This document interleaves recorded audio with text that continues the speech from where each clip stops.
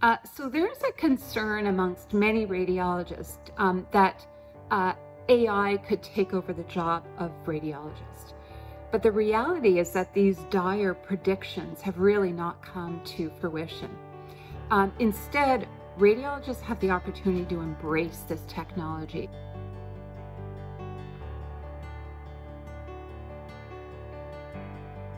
And if I can quote a radiologist from Stanford, Dr. Langlotz, he said that AI won't replace radiologists, but radiologists who use AI will replace radiologists who don't use AI.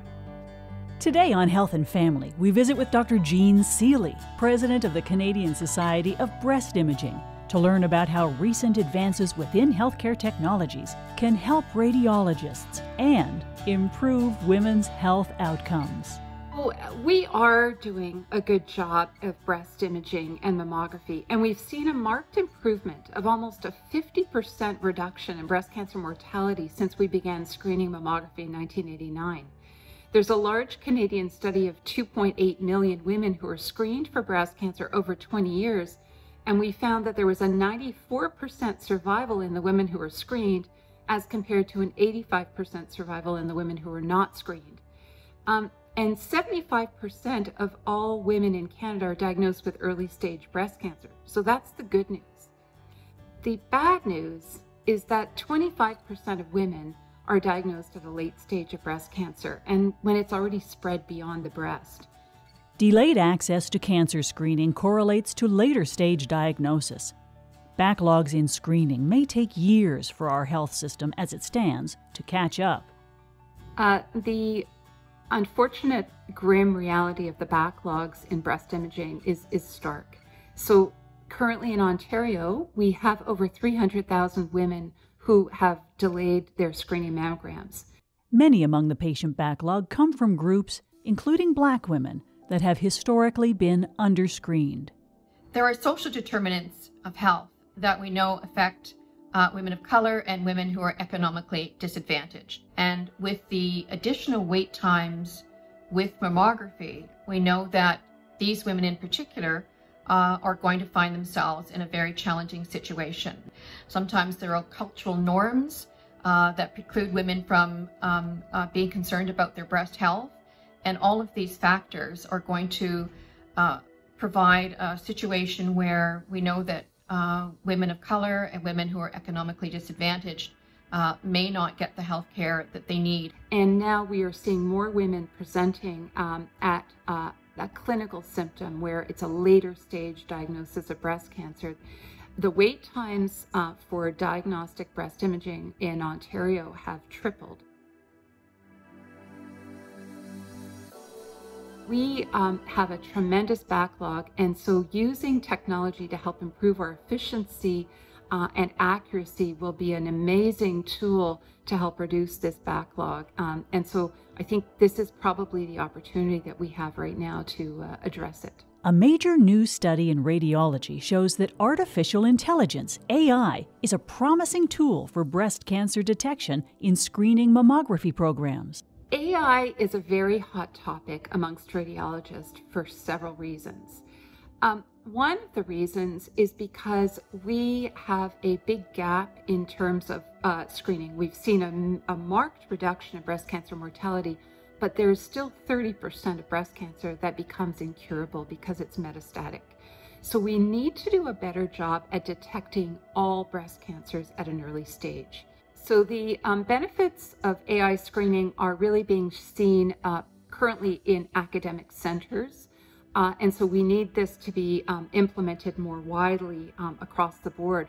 What we're seeing in some of the studies in these academic centers are that it is improving the efficiencies of the radiologists. It's reducing the number of minutes to read a study. In one reader study, it reduced it by 50%. We're also seeing it reducing the number of false positives, and specifically amongst experienced radiologists as well as general radiologists. We're seeing the number of the false alarms reduced, and we're seeing the accuracy increased.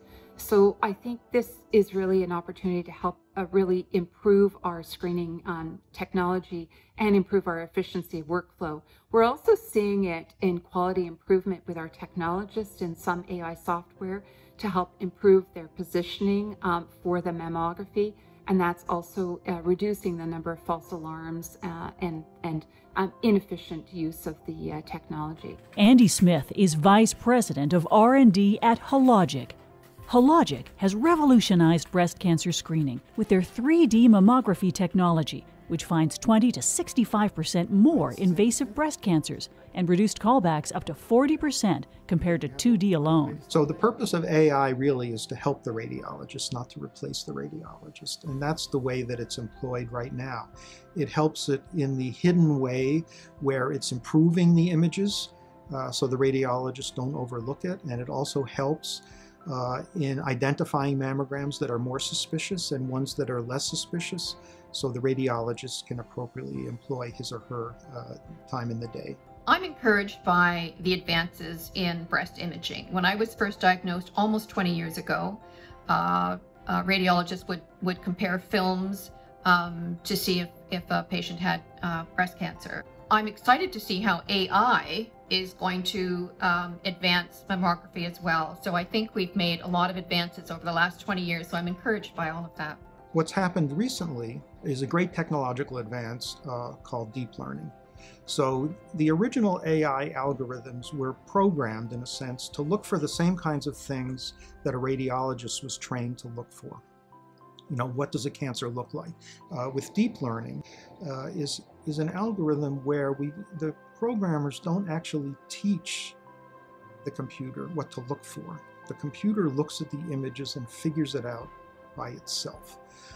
It's a pretty amazing thing, and the accuracy of these algorithms and the improved performance has allowed us to achieve things that we were not able to achieve with the older AI. Some of them are improved performance of finding cancers, which is basically the main goal of AI, or one of the main goals, but it's also able to triage or to identify some mammograms which are almost certainly benign and some which are much more suspicious.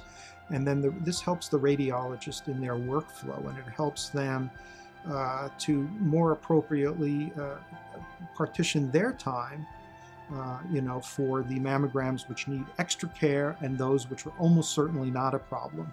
So AI technology in breast imaging may well impact our efficiency to do what we really love to do. It could help radiologists feel less overwhelmed about the increasing volume of cases to be reported, allow them to focus on communicating with patients and interacting with colleagues in multidisciplinary teams, and guiding decision-making and making sure that we provide good quality assurance, education, policy-making, and other skilled tasks that currently we cannot do with computer programs.